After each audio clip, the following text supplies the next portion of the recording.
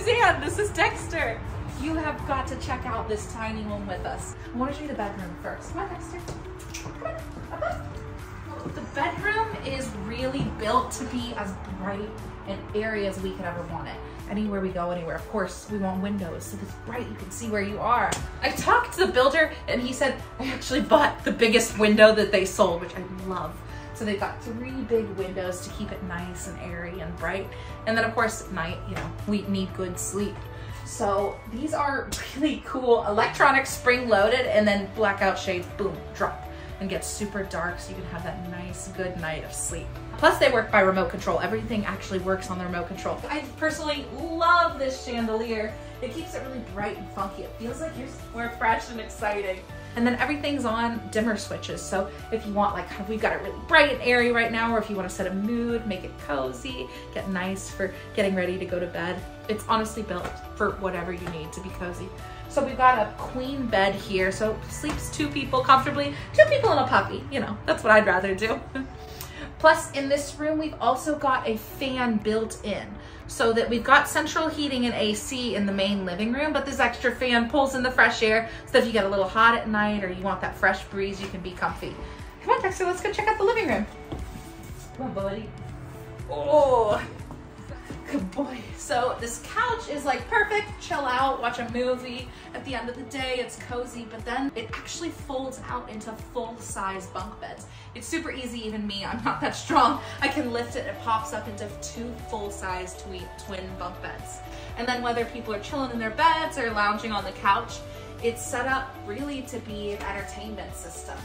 So there's a full nice TV on the wall, and then there's even a switch behind the TV that turns on and makes these, so you can see there's built-in speakers all around both the living room and the bedroom that are Bluetooth. So it's easy, just from your phone you can connect and play music in the whole house. What do you think, bud?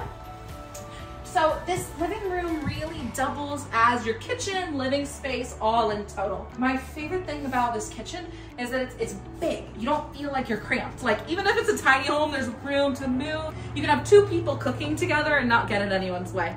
You've got this really big, cool, wide microwave, your sink right here, and of course, the full-size fridge and freezer, which comes in it. Honestly, big freezer always means a lot to me when I'm traveling. So we've got this double door entry. You saw us open this on the way in. I'm gonna shut it now too so you can see. There we go. It's like another source of great light. Again, whoop, there you go. There's windows everywhere. They really built it with lighting in mind. This is probably one of my favorite things, is this hip barn door.